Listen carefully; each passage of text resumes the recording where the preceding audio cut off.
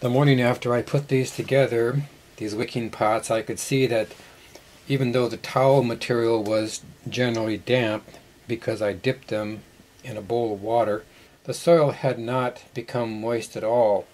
And so I decided I had to change my approach, part of which would involve soaking, watering down the dirt, because at this point I've lost a whole day towards germination, which is not what I want. I want things to come up quickly. Then it also occurred to me, though, that all things considered, the water might not want to wick up on its own.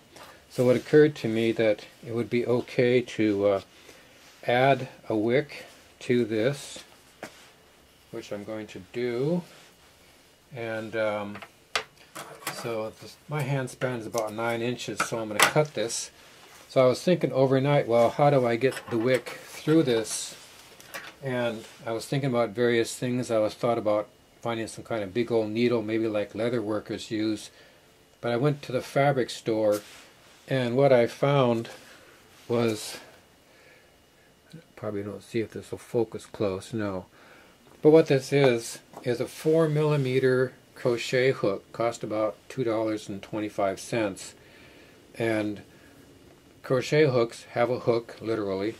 And so what I thought I would do is just take this hook and punch it. It's going through pretty easy. And let's see what's going on here. Okay. And it's coming through the other side very nicely. So then what I'm going to do is hold this string over it like that. I'm going to put the string in the hook, and I'm going to pull it back through. And that's going to be my wick. Okay, so there it's coming through. Okay, so the wick has come through. So what I'm going to do is I'm going to soak the soil, and when I put this back in the moisture area, I'm just going to put these underneath the pot so they'll pull water up, hopefully, and keep this whole thing moist until it germinates.